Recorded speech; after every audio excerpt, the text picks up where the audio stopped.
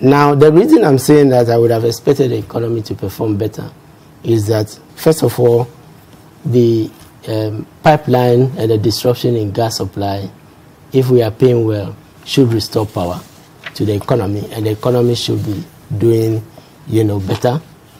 The second reason I would say is that we put ESLA in place, and ESLA is generating, 1 billion a piece for the energy sector, for energy sector debt, about 1 billion a piece for the enhanced road levy, which could have been used also to,